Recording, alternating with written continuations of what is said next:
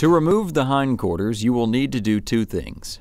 Cut the meat away from the pelvis and then free the hindquarter from the hip joint where the femur enters the pelvis.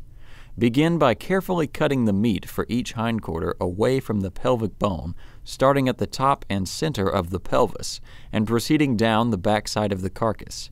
As you cut, use the tip of your knife blade to carefully remove the meat from the bone until you reach the hip joint. This process is challenging and takes time, but once you learn by removing the first hindquarter from the pelvis, you will find the other much easier. Keep cutting away the meat from the pelvic bone, working your way down the spine to where the loins were previously removed.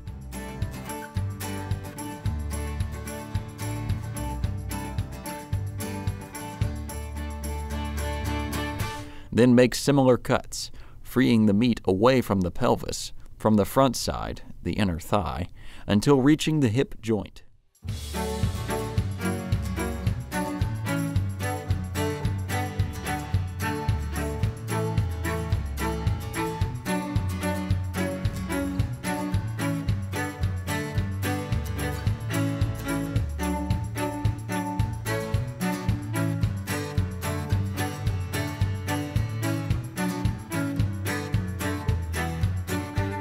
At this point, or even earlier, it's a good idea to remove the spinal column and the rib cage.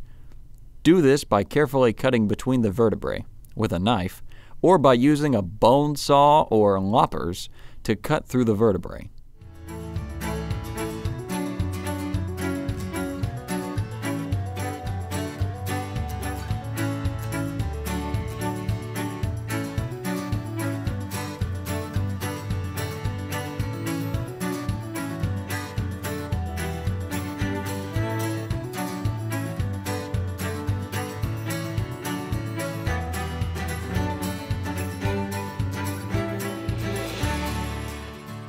Then the hindquarters can simply be removed individually by cutting through the ligaments holding each hip joint together to free the hindquarter from the pelvis.